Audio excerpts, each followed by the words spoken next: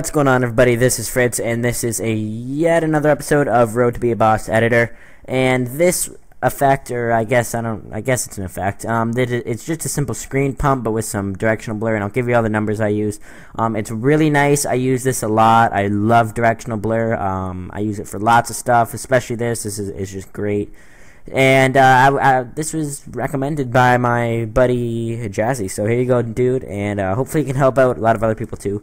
I love this effect, and I'll just go right into it. So we're just going to delete this clip, get rid of this, all that junk. We're just going to drag, make a new comp. Here we go. So now you can do it when you shoot, so like I could do it there, but what I like to do with it is sync with music. So let's say you're up here and the song's like dun dun dun, and then just dubstep over there. But for like the like I guess you could say like bass beats, like up before a trick shot, for example, that's where I use this the most. So first thing we're gonna do is find where we want to do it. So we're gonna start it right here.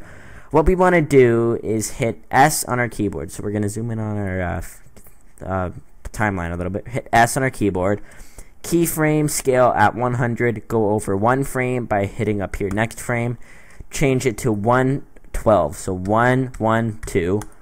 Then go over about 1 second, so about a second's rate there. And now we're going to bring it back down to 100. So if you bring it down to 0, I'll show you what happens. If you bring it down to 0, it fades completely out, or it just zooms all the way out. We don't want that, so you got to make sure it's at 100, otherwise it won't work, and that way it just goes right back to the way it was.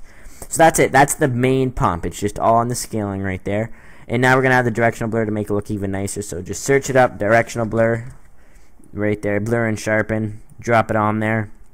First thing, you have to change the direction to 90 degrees. Otherwise, the blur goes up and down rather than side to side. And what we're going to do is go to the first keyframe we made. So you can see here, I've zoomed in on the timeline a bit.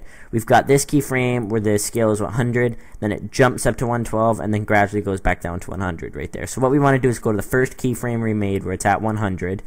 So we're going to hit blur length, keyframe at 0, go over exactly one frame. So now this is the frame where it jumps out. So you can see here it's at 100, boom, jumps out. And we're going to change this blur length to a number I like, and that's 42. I like it a lot. So there we go. We got the number 42 up there.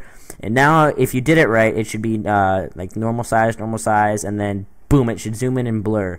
So now we want to fade out that blur so it doesn't look nasty. So we're going to go to the last keyframe we made, and this is back where it's at the scaling of 100. Change the blur length down to 0, and then if you watch it over and you've did it correctly, it should go like that. Just a nice little blur, fade in, fade out.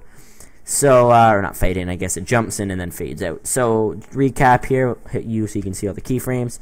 Keyframes at 0, 0, go over 1, or 0, 100, then 42, 112, and then 0, 100 again. So you can highlight them as usual, and keyframe assistant, hit easy ease, and it makes them a little bit nicer. And what I even might do is I might change the scale a little bit so it just kind of goes in a little bit more advanced. But that's a tutorial for another day. So that's it. Hope you guys enjoyed. Leave a like rating if you did, and leave a comment down below if you have any requests or anything for anything. Really sick episode I'm working on involving this clip, introducing Toon PhD. That'll be out really soon.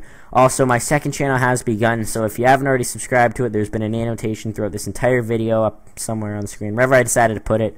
So go subscribe there. I'm working on a Madden 13 montage, which is kind of cool, along with editing. So hope you guys enjoyed. Toon editing challenge is up, so everybody do it. Bye.